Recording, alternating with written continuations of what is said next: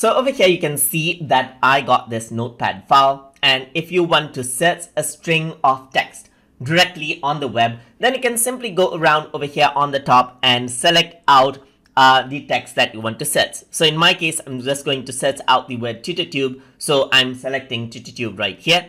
And if I were to click on edit, and then if I were to click on search with Bing, what happens is that it opens up this web browser right here. And here you can see that TutorTube has been searched out. So there you go. You can see the link to the channel right here, just like this. You can simply go around right here and search for different things over here as well. So let me just go around and type in YouTube right here. So I'm going to select this and I'm going to click on edit, search with Bing, and it opens up this Explorer window right here. And then it searches out for YouTube, as you can see.